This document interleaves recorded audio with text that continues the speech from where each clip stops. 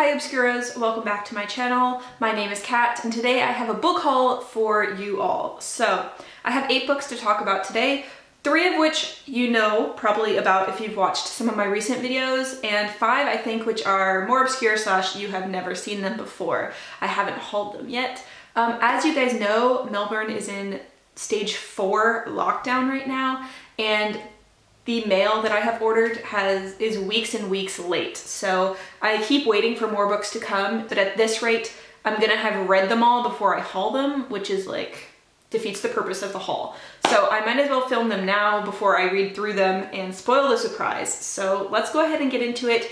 If you want to read any of these, please let me know down below. Also, before we get into it, I just have to say, today I was in a very blue mood. I just did my nails, like my favorite color blue. I did blue eyeshadow, and this is my mom's t-shirt from when she was my age, from Busch Gardens. I don't know where that is, but we went there when I was little, and I begged her to have this because I just, I love it so much. It's also making me look really tan because this is bright white, so I look a little tan, hey? Like, pretty cool. Anyways, let's get into it. So the first one is Elizabeth by Ken Greenhall. So if you've seen my TBR for the Spooky Smart Bitch Readathon, you will have heard of this. If you were in the live show, you will have heard of this. Otherwise, maybe not so much. So this is about a young woman named Elizabeth who discovers a century-old dark fae in her mirror, and the fae bestows magical powers upon Elizabeth, and Elizabeth's first goal upon getting the powers is that she wants to slaughter her parents. So it's short, it's not sweet, and I am reading it for the Spooky Smart Bitch Readathon for the Vintage Challenge, so I can't wait to get to it. This was a complete cover buy because I mean, like, have you seen anything more gorgeous? I think not. Okay. The next book I picked up is a recommendation from Jordaline. This is The Murders of Molly Southbourne, where we're following a young woman, again, named Molly, who is kind of having a rough life because whenever she bleeds, when the blood hits the ground, it spawns a clone of herself, which tries to kill her. So not only does she try not to bleed, but she also is trying really hard to kill all of the clones which are coming after her. So again, it's short and I just really want to get to it. I am getting into it this month as well. There's so many good books that we're getting to for Spooky Smart Bitch Readathon. So if you want to join, it has started, but it's the whole month, so there's plenty of time. I will leave links for it down below. Okay, and the last one, which you are probably familiar with, is Toddler-Hunting by Taeko. This is a collection of short, dark, creepy stories from a female Japanese author who I've never read before. And the title just caught my attention, and I really love dark female Japanese writer. Actually, I like all dark Japanese writers, like, let's be real here.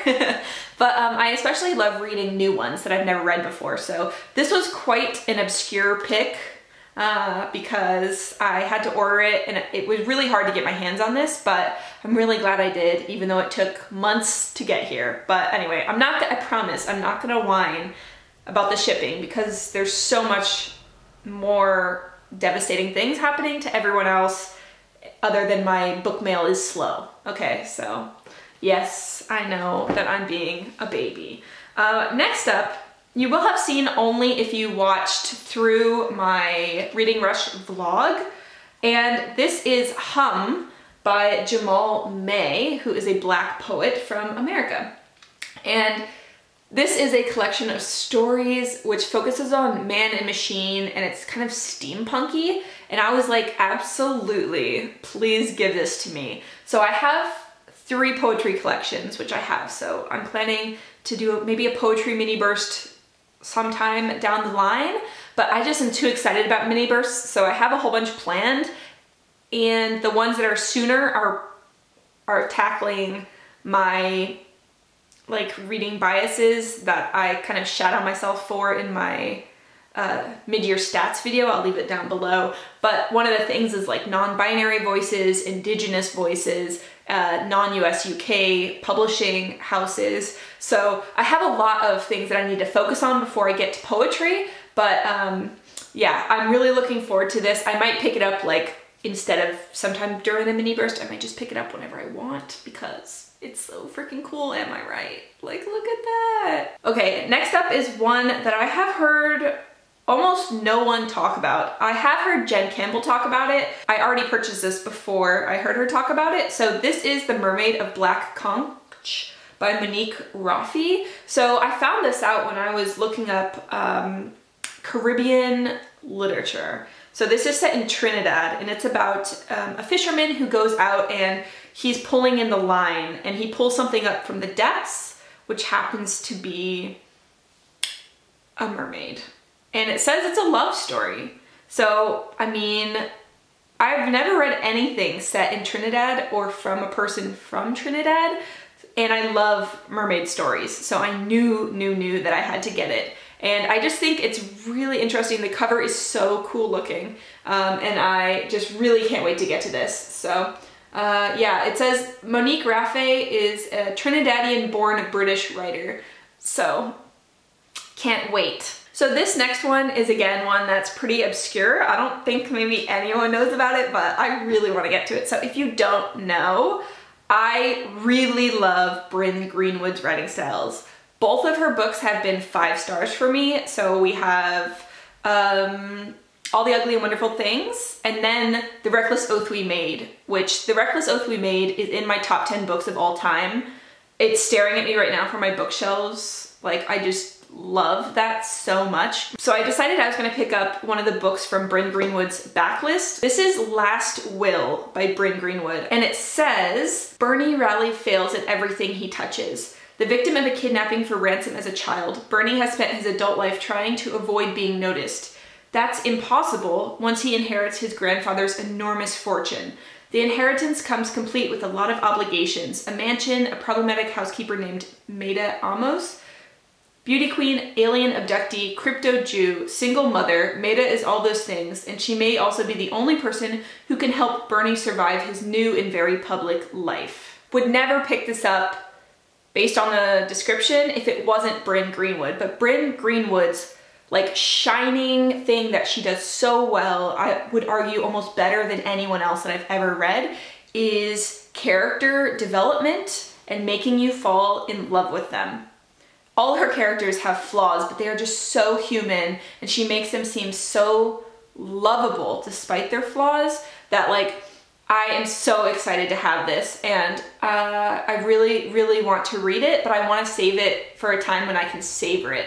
So not right now because a lot's going on, but maybe in a month when I'm just reading freely and I don't have any TBR planned, because again, Bryn Greenwood, I would argue, is tied with Herman Hesse for my favorite author, so I'm highly anticipating this. The next 2 books, I was so sure I was gonna love them that I actually bought them in hardback, which I never do, so I hope that I'm not wrong about them. This is The Stars and the Blackness Between Them by Junauda Petrus. Please, if you've read this, let me know your thoughts down below, because if this is not one of the most stunning covers you've ever seen, you are a liar. I'm sorry, but you're just lying. It's so gorgeous. And I know that I said I never read anything from Trinidad, but this one, oddly enough, is also about someone from Trinidad. So this is dealing with a young woman whose parents catch her with a girl, her girlfriend, and they decide to send her to America. And when she gets to America, I think she builds a friendship with someone and it might turn into love. I know that this is a female-female romance, but it is also so much more than that. I think it's dealing with life in a new culture and also queer aspects that are accepted by some parts of family and not other parts. I'm not sure more than that because I didn't really want to spoil stuff because the synopsis is huge. And whenever I see a huge synopsis, I'm like, don't tell me everything. Like, please don't. Leave something to the imagination, okay? Like, leave some things hidden so I can discover it for myself. But I just can't wait to get to this. I think that it's stunning. And I have a mini burst coming. I'm just waiting for one more book in the mail, and then it's gonna be the most blow your mind mini burst of all time. Because I have this one, I have another one, and I have one I'm waiting for, and you guys are gonna be salivating over these 3 books, I promise you. Okay, and now we are to the last book of the haul. This is How to Be an Anti-Racist by Ibram X. Kendi. I ordered this months and months ago. It was out of print. I think they had to reprint it. This is one that is on my nightstand because I read nonfiction before bed, because oftentimes nonfiction has short chapters, so it's great for picking up before bed, and it also doesn't kind of stimulate my mind like an adventure would, where it would keep me up and prompt my insomnia. So in this one, he's breaking down that just being silent and not racist isn't enough. These days you have to be actively anti-racist, and I have really, really wanted to read this, and I'm so glad I have it, and it will be the one that I pick up when I finish my current nonfiction read.